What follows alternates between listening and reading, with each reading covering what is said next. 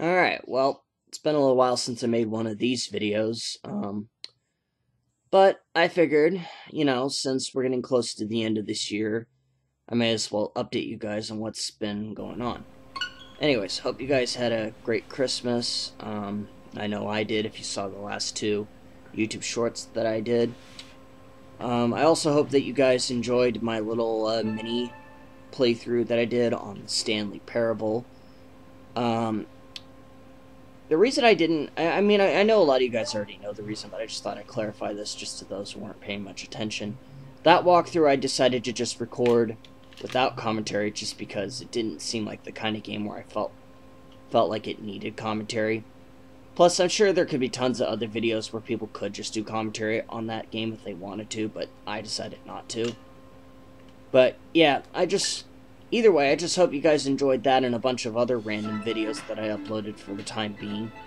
And I also want to say thank you to the 470 subscribers and to the almost 480 subscribers, because as of recording this video, I'm currently sitting at what I believe to be 479 subscribers. I mean, probably by the time this video gets uploaded, I hope I'm at 480. I mean, it would be awesome. I'm not, of course, all that concerned about the subscribers, to be honest, guys, but that, of course, doesn't mean I don't want you guys to subscribe. I mean, if you guys are willing to do that, I mean, that'd be awesome. That'd be much appreciated. But if not, that's completely up to you. Anyways, I think it's time, though, that I got to the point of this update video. A lot of stuff had happened over the last few years. Basically, I was originally planning on retiring from YouTube at the end of 2019 after Part 21 of The Legend of Zelda: Ocarina of Time. But the reason that didn't happen was because, well, I'll get into that reason here in a second, but let's just focus on the reason why I was retiring from YouTube and all that stuff. The reason I was planning to retire from YouTube was because of this thing called COPPA. Some of you guys probably already know what it is by now. I don't really think there's really any need to bother with the details, since there's already tons of videos on this website that already explain what COPPA is, so I'll just leave it to those YouTubers to do the explaining from there. Basically, for me, COPPA was one of the reasons, basically the main reason why I was retiring from YouTube. Yeah, I don't really, to be honest, I don't like making excuses, especially when it comes to, why I haven't been uploading and stuff, because, to be honest, I feel like I've done this too many times, where one moment I am actually uploading videos, next I'll stop uploading, then I go back to uploading and stuff like that, and it's just been kind of nothing but an off and on thing, and to be honest, it's just been getting really annoying having that happen, like having that going on and stuff, but I don't know, it's ridiculous that this has just been an occurring thing, and honestly, like I said, when I returned to YouTube the last time from recording Sonic Adventure and Mario Kart 64 and stuff like that back in 2019, I was really actually intending on just really sticking with YouTube during that time. I was willing to just continue doing videos, but then, yeah, when COPPA hit, it just made me feel like, okay, maybe YouTube just is not the place for me, because I don't want to be having to take the risk of having to pay fines for stuff that goes on in my videos, or because they're not marked in the right category and all that stuff. So that was part of the reason I retired myself from YouTube after Ocarina of Time wasn't even actually finished. But I did learn over time that COPPA wasn't really as bad. Well, not really that it was as bad. I mean, it is bad, but what I'm trying to say is I learned that COPPA, they weren't actually pulling off as many threats as they originally said they were going to. For, like, an instance, the fine thing, like, the fine where people have to pay money and stuff for, like, videos not being marked and stuff, they've already clarified and said they're not going to do that. But As far as I understand, what they are doing is that if a video isn't marked in the correct category, instead, they'll just mark it in the right category themselves. So, say like, if any of my videos are marked as not made for kids, they could probably decide to just mark them as made for kids anyways.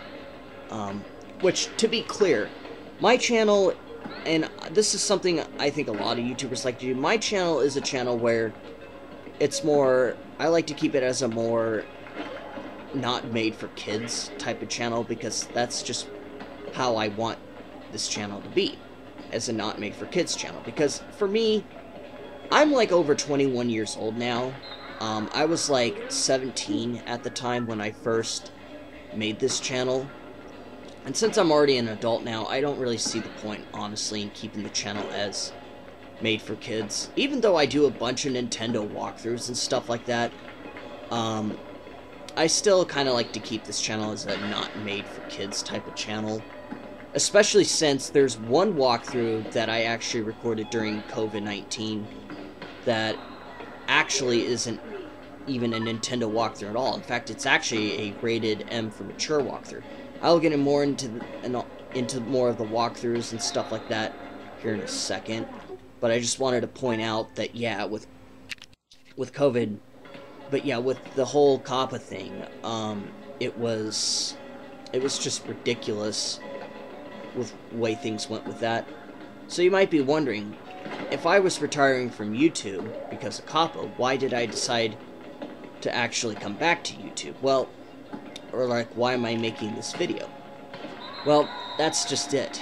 COVID-19 ended up happening at the end of, I think it was, no, it happened at March of 2020, and things just went down during that year where I just wasn't able to things went down that year where I wasn't able to live a normal life. I wasn't able to hang out with friends and stuff, and so yeah, that just didn't really work out so good for me personally.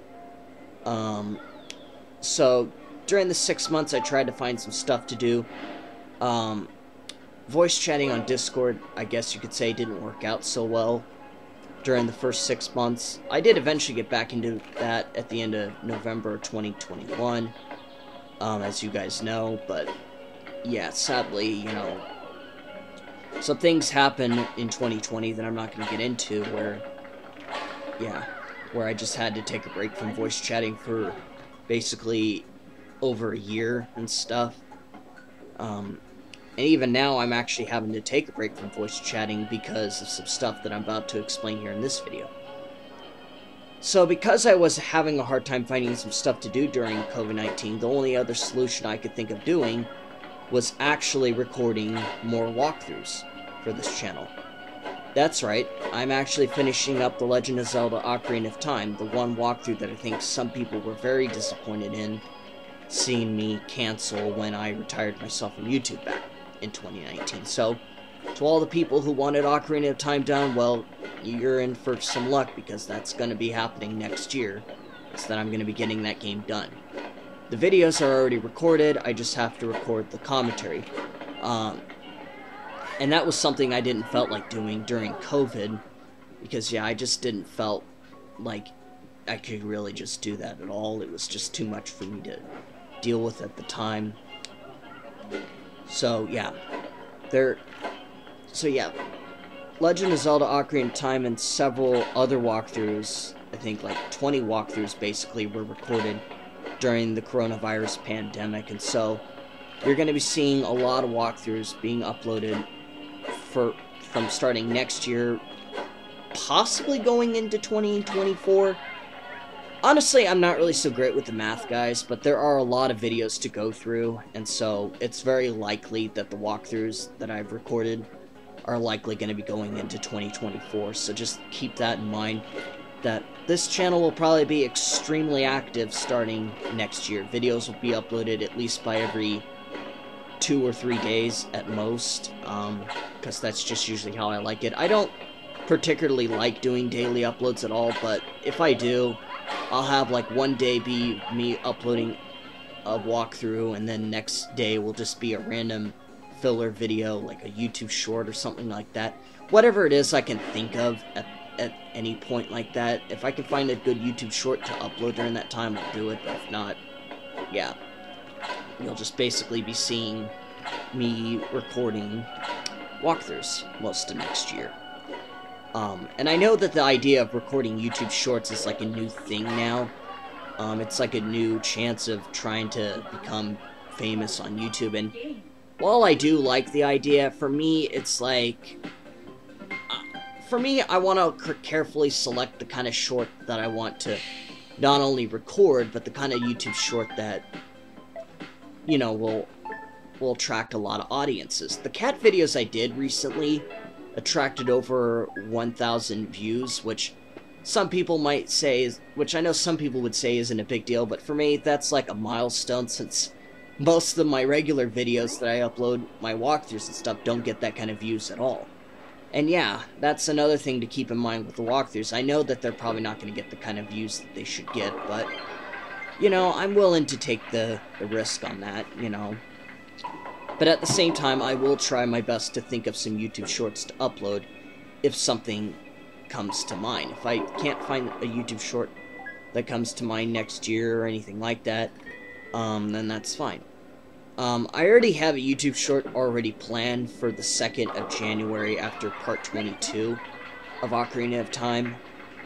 It's mostly a re-upload from a YouTube video that I uploaded way back in 2016.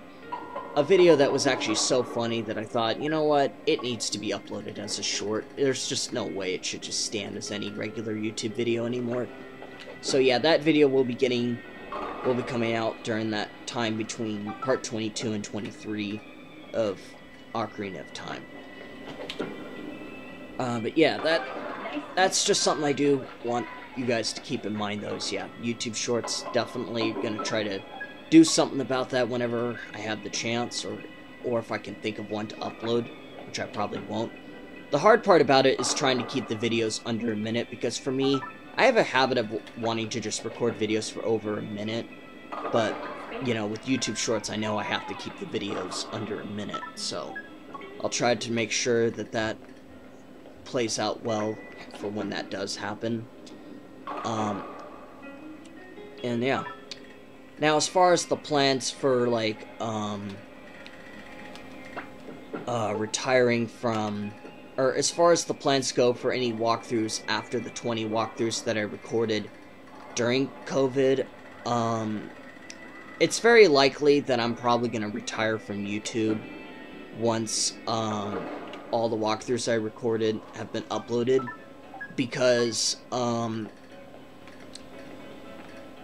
like, honestly, making a living off of YouTube these days, I'm sure a lot of you guys already know that it's just not possible right now. But, depending on the amount of support that you guys are willing to give for this channel, maybe I will consider staying on YouTube. Maybe I'll consider doing YouTube full-time at some point, and maybe I might even consider getting myself a capture card once all the walkthroughs I uploaded are up. And again, that won't probably be happening until sometime within 2024, given the amount of footage that I have yet to go through. So, that's just something to kind of keep in mind. But yeah, for me right now, though, yeah, I'm just keeping the idea of going back into retirement in mind. Just in case, like, you know, I upload all the walkthroughs and I'm still not able to make any sort of profit off of this platform, so yeah. I don't like to make it sound like all I care about is money. I really don't, because I know it sounds a bit wrong to say it like that. For right now, YouTube for me, for right now anyways, is just mostly about having fun, like just doing this platform for fun.